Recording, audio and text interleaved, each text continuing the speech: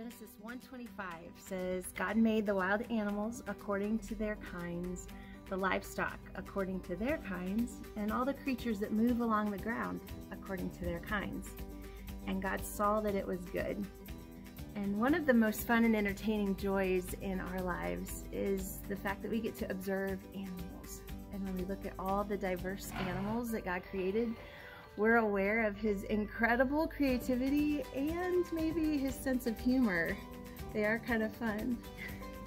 There are many kinds of animals, but the majority of those that we're most familiar with are going to be vertebrates. And vertebrates have a backbone that encases a spinal cord that leads to their brain, makes them pretty intelligent creatures.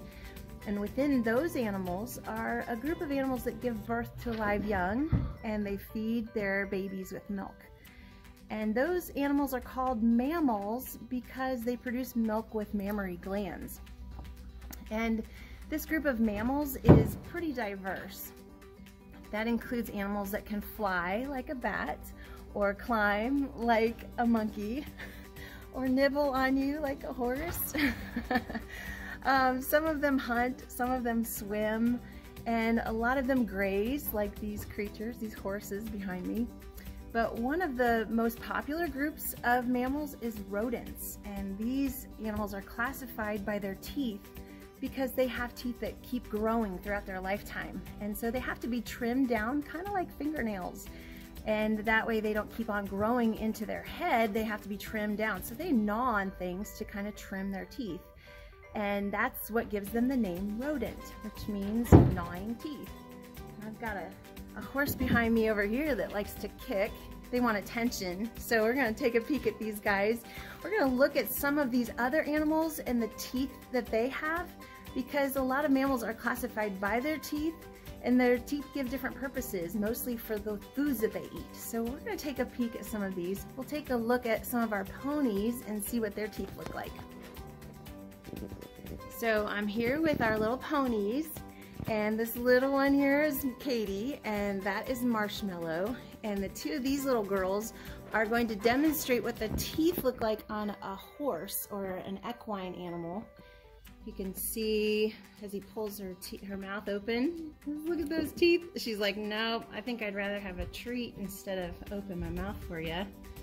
But they like to nibble. See those teeth? If you got a good look, you can tell that they have these sharp teeth, kind of like your front teeth.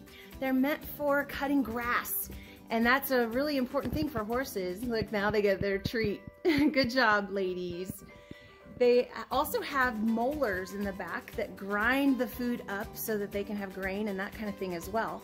And they're classified by their teeth because they have top and bottom teeth. That's why you don't want to put your fingers in a horse's mouth, because they could nibble and bite you a little bit. But these guys, look how pretty they are. They are a very interesting animal, and they're also classified by their feet. These are ungulates, which means that they have a hoof. And these particular animals are a odd-toed ungulate, meaning they have one toe, which is what their whole hoof is.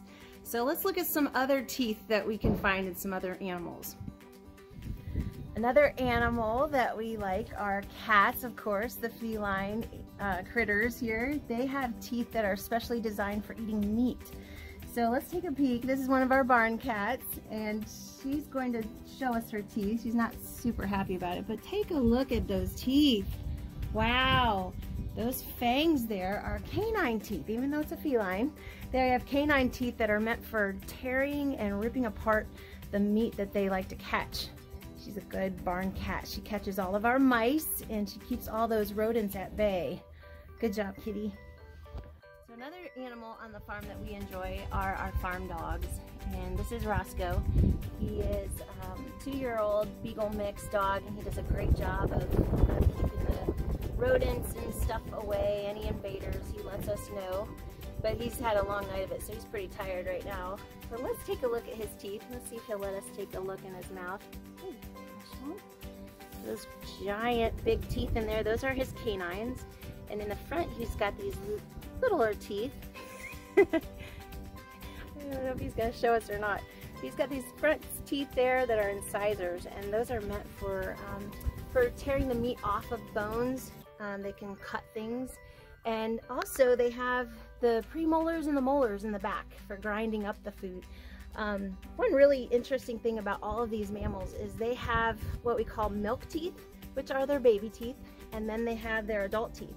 So most mammals have 2 sets of teeth, where other animals are going to have maybe several sets of teeth, or they make teeth their whole entire life. But I have one more animal I want to show you that lives on the farm, and we're going to take a peek at their teeth. But we have to go to the dairy farm to find them. So another animal, this would be our cow. This is a calf, she's a Jersey, and she's a sweet little baby.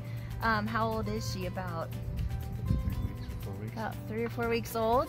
And I wanted to take a peek inside of her mouth because cows are really different. Cows are ruminant animals, and so they actually chew on their cud. They bring it from their stomach back up to their mouth and chew on it for a while, and they go through a very different digestion process than what a lot of other mammals do. Well, let's take a peek inside her mouth. She'll let us. Notice that calves and cows alike, they have no top teeth. Oh, she's not going to hold still very good. She's like, wait, is it time to drink my milk? Notice how she can stick her head way up like that? That's because they were meant to nurse from a mama whose teeth are way up high, and so they can bend their neck fun. Look at those teeth. They have bottom teeth and no top teeth. And they don't even grow top teeth their whole life. They have something called a dental plate that they are able to slice that grass right onto the top of their mouth, like a cutting board and a knife. So that's exactly what these guys are created to do. Their food is mostly going to be grass and some grains, but they do have molars in the back that they can chew.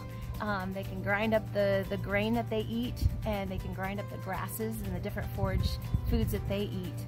But these are all animals that we will talk about when we do our zoology class this semester. It's going to be a lot of fun studying the animals that were created on the 6th day of creation.